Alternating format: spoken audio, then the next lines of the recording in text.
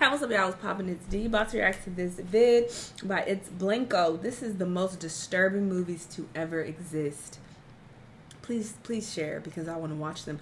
I see the Human Centipede in the thumbnail. I have heard about that movie. I even know what it's about, but I don't think I want to watch it. It doesn't sound like it's going to be interesting. It just sounds like they're going for shock value. And that's the thing. I don't like when movies rely on that. Don't rely on just shocking me or just being super disturbing just for the sake of being disturbing. Have a good plot, a good storyline. Like, keep me interested in what's happening. But anyway, let's see what movies he lists on here. Let's watch.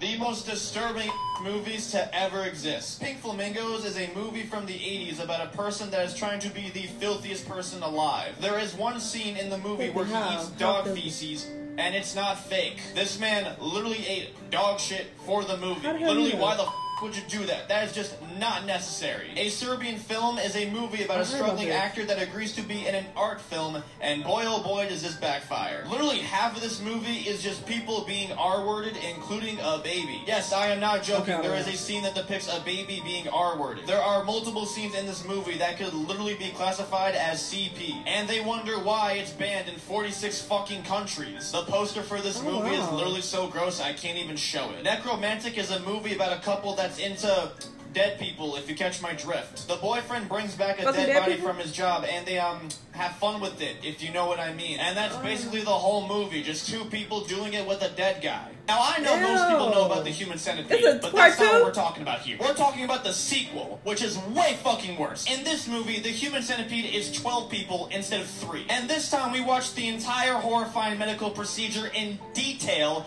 of this guy attaching people's mouths to other people's you-know-what holes. There's a scene where he feeds the head of the centipede laxatives, and I'm pretty sure you all know where that goes. There's also a scene where the doctor wraps his you-know-what in barbed wire and then R-words a woman who was in the back of the centipede. Yeah. There's also a scene where a baby's head is ran over by a car. Alright. I don't know why. This movie is equally disturbing as it is just straight up terrible. But oh yes, there's a third one, and surprise, surprise, it's way more fucked up. Because instead of 12 people, this time it's a whole fucking prison. In the beginning of the film, there's a guy who is eating dried CLITs.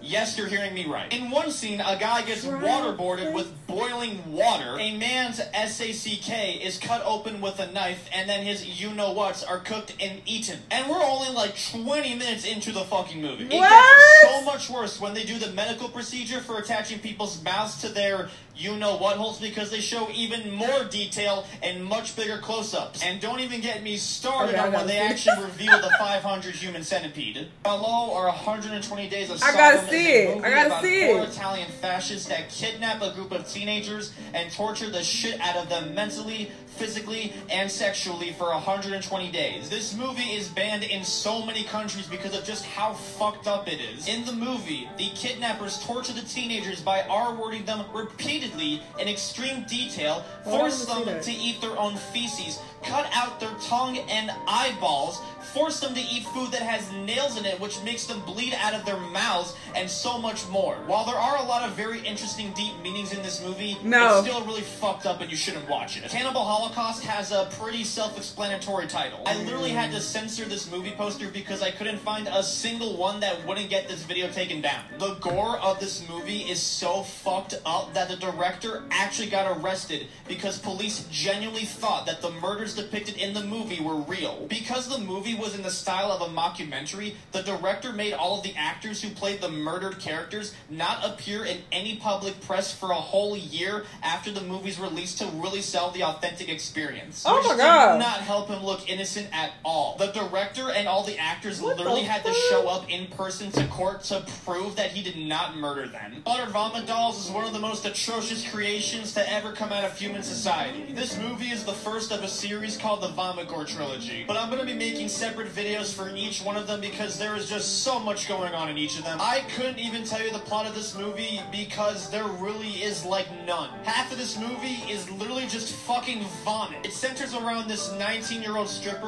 who became a prostitute and is having these weird hallucinations, I guess. She brags a lot about her ability to be able to vomit without sticking her fingers down her throat, which we see quite a lot of. Literally in the first 5 goddamn minutes of the movie, someone gets their eyes stabbed and yanked out. In one scene, a random guy chops off the main girl's arm, and then he uses the fingers of that cut off arm to shove down his throat. He then vomits into a cup and then drinks the vomit so that he can make himself vomit again, and then keeps on doing that. It's just this endless cycle of consuming and spewing vomit, and it happens for no fucking reason. There's another scene where a guy saws off a girl's head and then eats her brains and then vomits all over her. And yes, it's quite fucking graphic. And that's only like 1/4 of the goddamn movie. This is actually one of the shittiest movies I've ever seen. Not because of how gross it is, but because it makes no fucking sense. I feel like I was watching a random video off of the dark web than an actual movie. Like, I think the director just wanted to make something to piss off society. The whole thing ends with the girl unaliving herself, and that's it. By the way, the sequel is way fucking worse. And I'm going to talk about that in the next video. Yeah, I'm talking about Regurgitated Sacrifice. This is the second movie in the godforsaken Vomit Gore trilogy. It's a trilogy? Immediately from the first movie, I want to skip Vomit Dolls, in which the protagonist ended her life. In this movie, we're seeing her experience through hell, which is kind of what it felt like trying to watch this shit. Most of the plot of the last movie was just pure vomit. Nah, I don't want to hear about vomit. I can't. This movie barely even constitutes as art. It's literally just random gross shit. And has her face.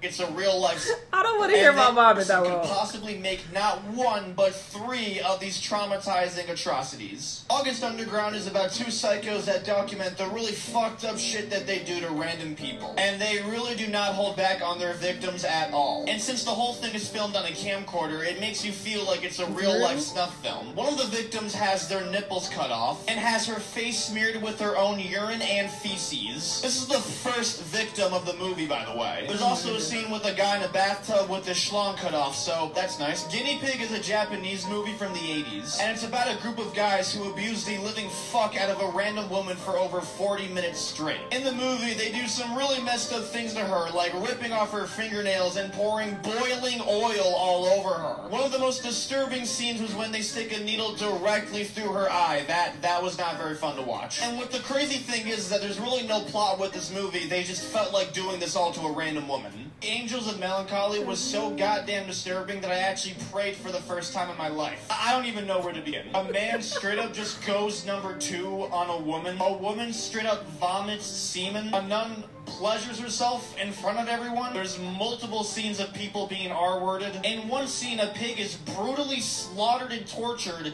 and it's not fake. In fact, many other animals like cats, rats, and frogs all get brutally murdered in this movie, and they're not fake. That's why this movie had restrictions on it being distributed. Guinea Pig 2 is a movie about a man that kidnaps a woman, murders her, and dismembers her. And for an 80s movie, it's actually pretty realistic. In the movie, you can hear all the bone snapping and organ squishing and all that good stuff. This movie was actually so realistic that Charlie Sheen legitimately thought it was a real snuff film and reported it to the FBI. Eventually, all copies of the film were withdrawn and taken off the market, which the writer and director himself said was a success. You guys have been on my ass getting me to talk about Tusk, and Jesus fucking Christ. This movie is kind of like the walrus version of the Human Centipede. It's about this fucked up scientist that kidnaps a guy and wants to turn him into a walrus. Yes, that's like the actual plot. And he successfully does it, sort of. He does this by forcing him into a walrus costume that's made completely out of human skin. And as you can see right here, it's not very flattering. And seeing this man being forced to act like a walrus while being